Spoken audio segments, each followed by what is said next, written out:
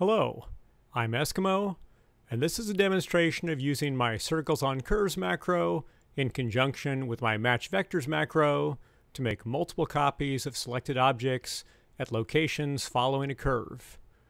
I have a letter E here that's already been converted to curves. I have my Circles on Curves macro set up with the diameter and the distance. I'm going to check a box here for creating target vectors. And when I use create circles, what's selected afterwards is the group of 63 circles. I'm going to delete that right now, and what's left behind are the target vectors that were created at the same time as the circles were. If I open Match Vectors, it shows here under target vectors that it knows there are 63 target vectors. Now it's important that we have this checked to allow tagging of multiple target vectors, because we want to make copies based on a single source vector and multiple target vectors. We don't have a source vector yet, but if we draw a two-node line and then tag it, now we do. If I select this and use Match Vectors, that creates duplicates, and it's oriented them and size them based on the location and size of the source vector and the location and size and orientation of all the target vectors. You might not always want things to be following along the curve in that way, with the orientation changing with position. If we undid that, we still have all these contents here. We can use find to select all the target vectors.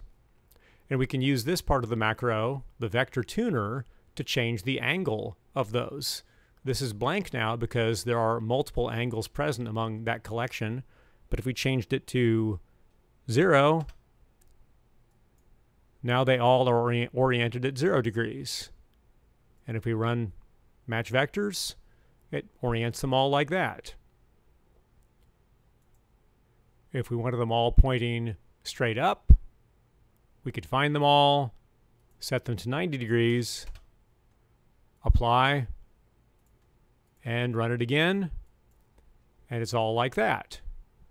Now, the shape you're using here does not have to be aligned exactly on the source vector the way I have there.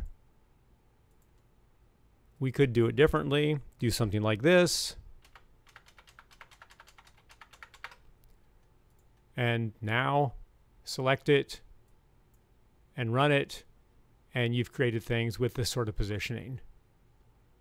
Now, because we already have this vector and all the target vectors here, we can still keep using them until we delete them.